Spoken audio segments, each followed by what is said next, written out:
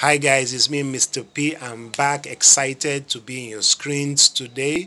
I hope you're doing great regardless of the pandemic. We are moving from glory to glory. That will be our testimony in Jesus' name. So we're going to continue with our series, Armor of Victory.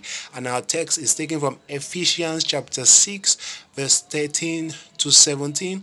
And today's topic is talking about our feet fitted with the gospel of peace. Now, I guess you are thinking, how on earth is peace a weapon?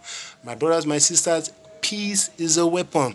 When you have peace, you can think straight. When you have peace, you can strategize. When you have peace, you can plan.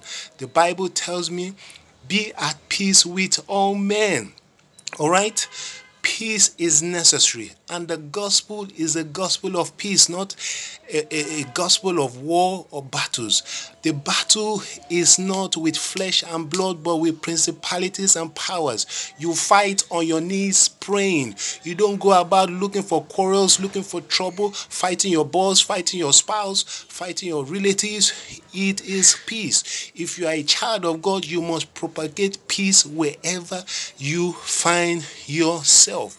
Peace is a solid weapon.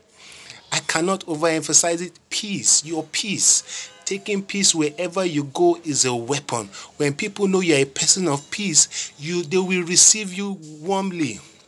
They will give you good reception wherever you go. So, my brothers and my sisters, go with your feet fitted with the gospel of peace. In your school, go with peace. In your home, be a person of peace. In your work, be a person of peace. Don't be a quarrelsome person. Don't be a troublemaker. Be a person of peace like your heavenly Father.